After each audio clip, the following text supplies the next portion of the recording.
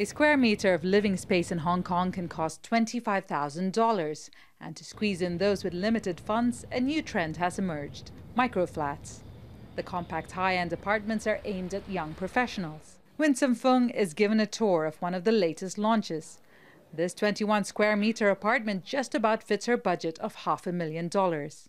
I think it's hard to have really an extended family in this kind of house, even though not just say having a kid, even you just sometimes want to invite some friends, you will feel shame because like every time they want to go to the washroom, they have to pass through your master room. Recently engaged, she was hoping to buy an apartment, but it meant choosing between having a family and owning a property. What's happening in many other societies is if young people can't leave home, they can't get married.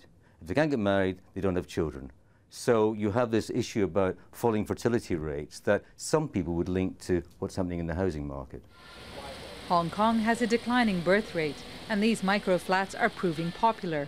Developments are sold even before construction is completed, like this one.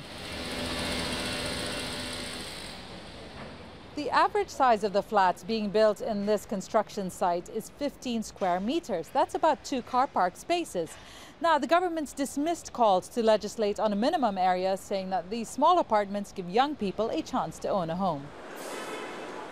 For Michelle and Andy, it took a lot of work and imagination to create the home they wanted in a space they could afford.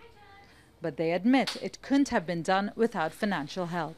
I think it is very difficult for young people to buy apartments now, especially if they, for example, don't have family support. We were lucky we had family support. Or if you're not able to save, just by virtue of the fact that Hong Kong can be expensive. And prices show no sign of leveling off.